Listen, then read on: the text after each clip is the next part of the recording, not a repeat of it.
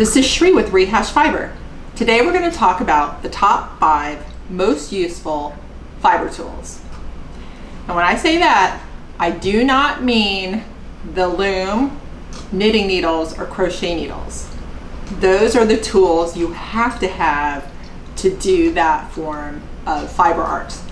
I'm talking about the support tools that you could get by without in one way or another, but that they make your life so much better and so much more enjoyable. So here we go. Number 5, the Niddy Noddy.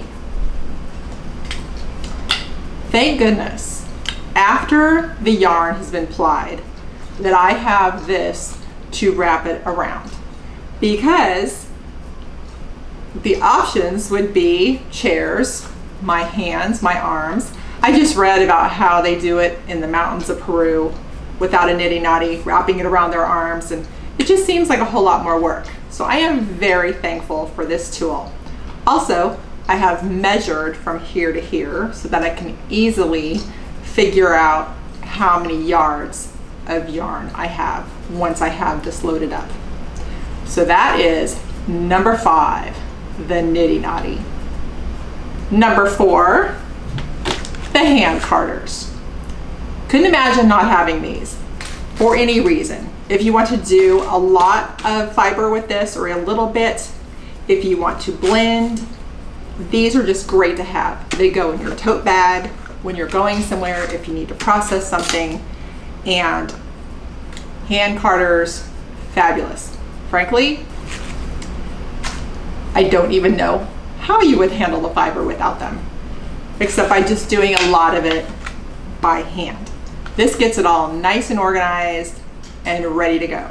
You can make roll eggs from it, and they're just fabulous to have. Working up the list, I learned about this last fall. Who would have ever thought this would be on my list, or that it would have taken this long for me to realize I could do this? Needle felt needle and mat. Somebody on Instagram showed me how to do this, and it was like game changing, because if you have a project and it has to be a wool blend, I'm not sure how it will work with alpacas or anything else, but it makes it so much nicer because you can just needle felt your ends of yarn together and just keep on going. Whether it's a crochet project, a knitting project, say you run into a knot in your yarn in the middle of a row that you're knitting, you can just cut it on either end, needle felt it together, and it is as strong as the yarn. It has also saved me from having to work in a lot of ends. It's made little balls of yarn much more useful. I can just work them in and keep on going. I did one project where I wanted to use a whole bunch of variety of colors of wool. So every time there was another skein of a different color, I just needle felted the ends together and kept going. If I didn't have this, it wouldn't have been possible. I would have had way too many ends to have to weave in.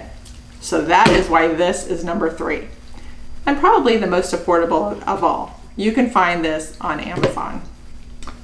Number 2, the drum carder. What a way to process fiber. Get it all clean, bit fluffed up, stick it on the tray, move the drum, card it. When it's nice and full, you work the bat off and you have a beautiful bat of organized fiber that you can use on any of your spinning tools. I would not know what to do without this drum carder. It is just such a nice tool to have. Okay, drum roll. The number 1 most useful tool that I have and love, the Ashford E-Spinner. My fiber life would be completely different without it. This thing is one beautiful, fantastic little workhorse.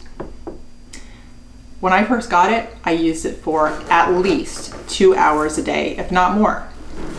Now I have so many projects balancing out. it just gets worked in with the various projects that I'm doing. It is phenomenal, and it's portable. I absolutely love it. So what I want to tell you is that I know some of these are very expensive, and I just don't go out and just buy what I need at that moment. When I realize what I need, like these more expensive items, I get very creative. I have gone through my house and found things I could sell on Craigslist so I could buy something. I sold a set of golf clubs that were still very good but had not been used for a few years, and I didn't think I'd use them again. That is how I got my Ashford E-Spinner. Other things, I put it on the request for a birthday gift. So there's different ways to go about it. I've gotten tips at work and I save those aside till I can buy something. So that's how that comes about. Anyway, thank you for joining me today. I hope you enjoyed the top 5 most useful fiber tools, and happy fiber art. Thanks for watching. If you would like to join the Rehash Fiber community, click on the link in the description and give what you can.